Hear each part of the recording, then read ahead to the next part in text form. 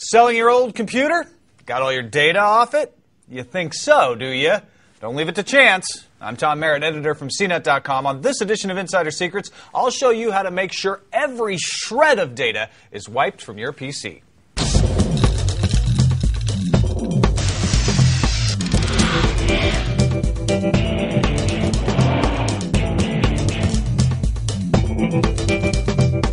First off, here's why you need to make sure all your data is wiped.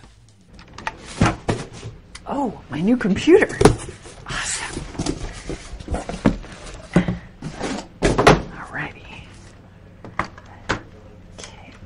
Okay. Power.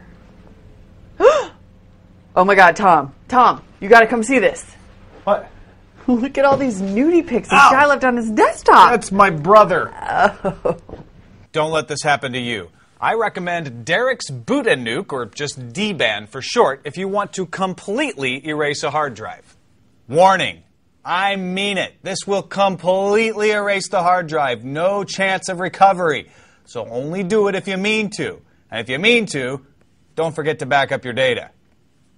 Okay, so why would you want to completely erase a hard drive? Well, because when you delete data, it's not really gone just by pressing the delete button. Deleting data is kind of like making your phone number unlisted. When you delist your phone number, you don't disappear. Yeah, make my number unlisted, please. Thank you.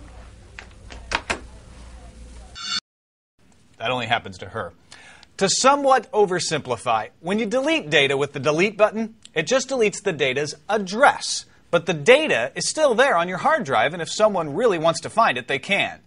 DBAN gives you several options for wiping out your drive with different levels of effectiveness, just getting rid of the data off the hard drive altogether.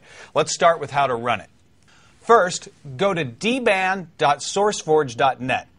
I recommend reading the README. Then decide if you want to use a floppy, a USB drive, or a CD to boot your computer. I actually used a DVD-R, but a CDR works too. Download the program, then burn the ISO image to a disk. Now you have your disk. Put it in the computer you want to wipe. Don't put it in the computer you don't want to erase every shred of data from in an unrecoverable way, okay? If you need to, go into your BIOS to make sure the computer boots from your disk. Different BIOSes are different, but they all require you to press a key during the first part of the boot up. Once you're in, make sure your BIOS is set to boot from the device you're using, in my case a DVD drive. Boot on up and you'll see an options screen. If you have an itchy trigger finger, you can type in Auto Nuke here, and DBAN will go to work automatically wiping the drive. However, if you want to take it a little more cautiously, which we advise, press the Enter key to select Interactive Mode. After a bit of booting, you'll see a list of your disks and partitions. Press Space to select each partition you want to wipe. Press M, and you'll get a list of different methods of wiping out the drive. I'm using the Department of Defense standard 5220.22-M, which is rated as medium security.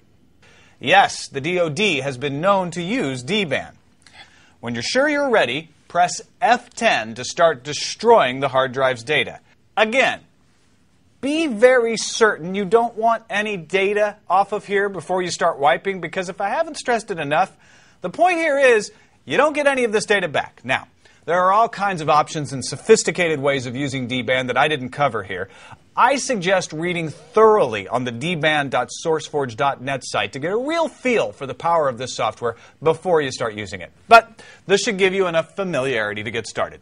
That's it for this edition of Insider Secret. I'm Tom Merritt for CNET.com. Wipe responsibly.